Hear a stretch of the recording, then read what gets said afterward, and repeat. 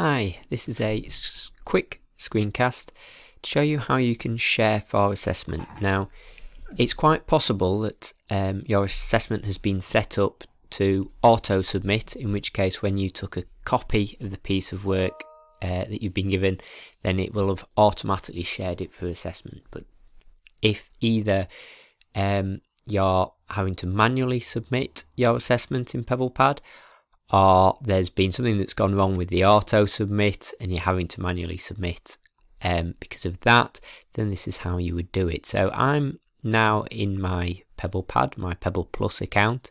This is my home screen, and I'm going to go to my asset store. So I'm going to go to the burger menu, click on my assets, and then the piece of work I'm wanting to submit for assessment is this one, the portfolio.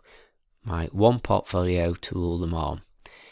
And over here on the right hand side I've got a picture of a little eye, and if I click on that it'll give me the information, and I'm going to click on I want to, and I'm going to go to share,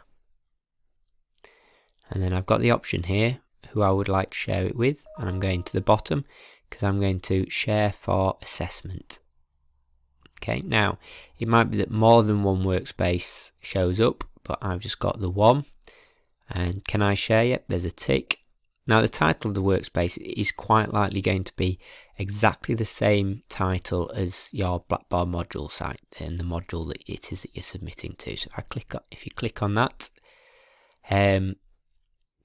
this is where you can see it, the whole title, and you can check that that is the right name of the module. And again, if it is tied to a Blackboard module, it will actually give you the module code, the specific identifying number for that module. So again, you can check that against Blackboard if you're just wanting to double check, but it shouldn't be a problem. There's then a terms of usage at the bottom. So I recommend you read this, obviously, but as a gist, when obviously you share something for assessment, it means other people are going to be able to see it. So only people involved in your assessment that have been given access rights to your assessment through SHU. So it is, restricted to only people that should be being able to see it. But it's important to know that you are sharing it where markers and things will be able to see it.